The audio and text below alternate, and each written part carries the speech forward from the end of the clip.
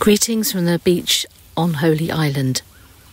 A few weeks ago, I arrived at the cathedral only to realise I'd lost my keys. I retraced my steps carefully, looking for any signs of them, nothing. Feeling rather downhearted, I made my way back to the cathedral. Then I suddenly remembered I had something called an AirTag.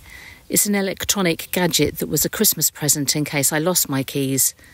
I assumed that it must have an app, so I looked half-heartedly on my phone, and sure enough, there was an app, which, when I opened it, told me that my keys were near Shire Hall. Now, I knew this was somewhere near the police station, so I crossed my fingers, jumped on my bike and pedalled off to where my phone was telling me that my keys were. I was delighted to be reunited with them and enormously grateful that somebody had taken the time to hand them in. This random act of kindness made me think about how we treat each other.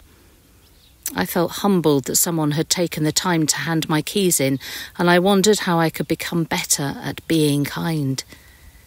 It's something that I think about a lot, but becoming more aware so that you become better at something seems like a good thing to practice. I began to reflect on other random acts of kindness throughout my life by people who had done or said something especially kind. Through my childhood, then when my own children were small, when I was first married and had very little.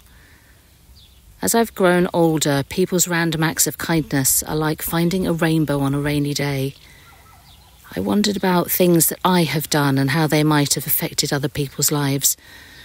A moment of kindness is so powerful, so perhaps it's an opportunity for me to think more consciously of the kindness that I give and the kindness that I receive, because a world without kindness would surely be a very sad place. Perhaps you could challenge yourself to do a daily act of kindness, because kindness in the world is never wasted. As Christians, we're encouraged to practice those same things which Christ would have done. To know how to give kindness, but also how to receive. Because in receiving kindness, you're enabling someone else to be Christ-like. And to the person who handed my keys in, the most enormous thank you.